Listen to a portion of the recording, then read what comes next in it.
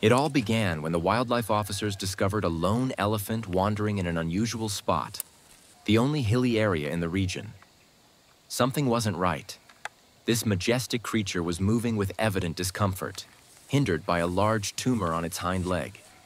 Acting swiftly, the Sri Lanka Wildlife Conservation Department gathered their team and prepared the medical equipment and medicines needed for the rescue. They knew time was of the essence. This wasn't an area elephants typically frequent, yet here was this gentle giant, possibly in search of relief, far from his usual grounds. As the team reached the scene, they didn't have to look far. There he was, the elephant, already subdued by the anesthetics, resting under the weight of his injury. The tumor on his leg bore old scars, signs of a long-standing struggle. With his injured leg unusable, he had been staggering, unable to support himself fully.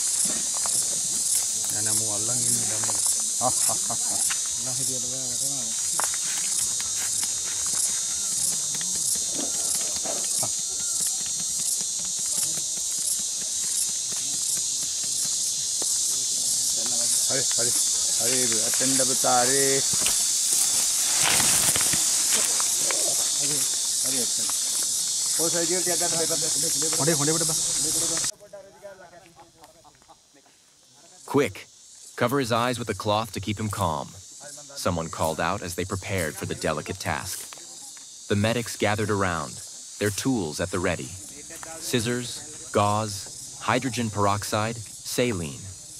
Everything needed to clean and dress the deep wound.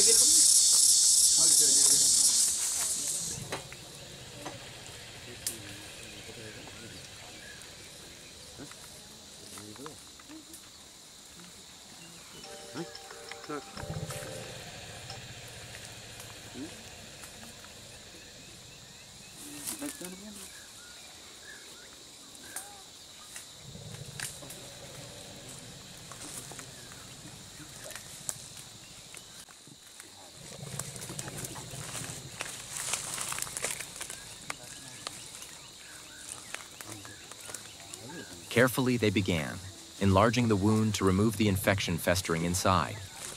Pus spilled out, revealing the extent of the damage. They knew this wound wouldn't heal overnight. It would take time, dedication, and patience.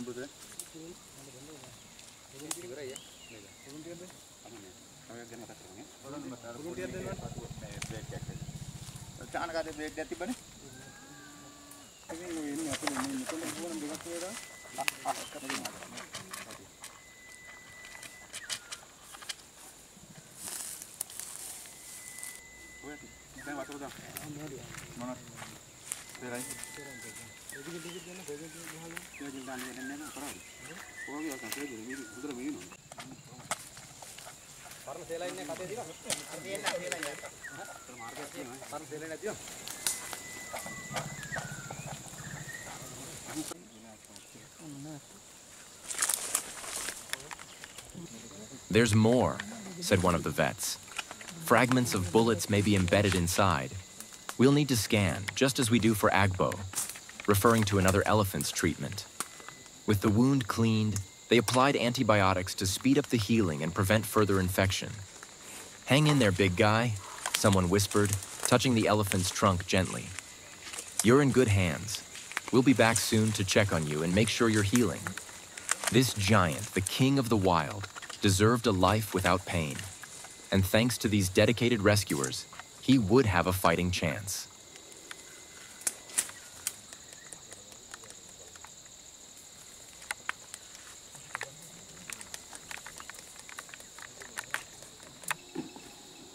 That's